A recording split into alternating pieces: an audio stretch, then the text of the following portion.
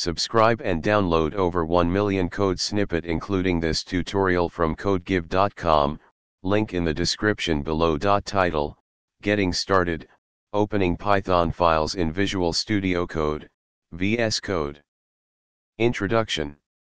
Visual Studio Code, VS Code, is a popular and versatile code editor developed by Microsoft.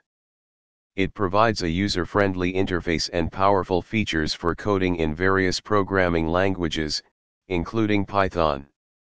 In this tutorial, we'll walk through the process of opening a Python file in VS Code, exploring essential features along the way. Prerequisites. Before you begin, make sure you have the following installed. Step 1. Install the Python extension for VS Code. VS Code supports various programming languages through extensions. To work with Python, you need to install the Python extension. Follow these steps. Step 2. Create a Python file. Now that the Python extension is installed, let's create a simple Python file. Follow these steps. Step 3. Write a simple Python script. In the newly created hello.py file, let's write a basic Python script. Type the following code. Save the file, Ctrl+S, after writing the script. Step 4. Open the Python file in VS Code.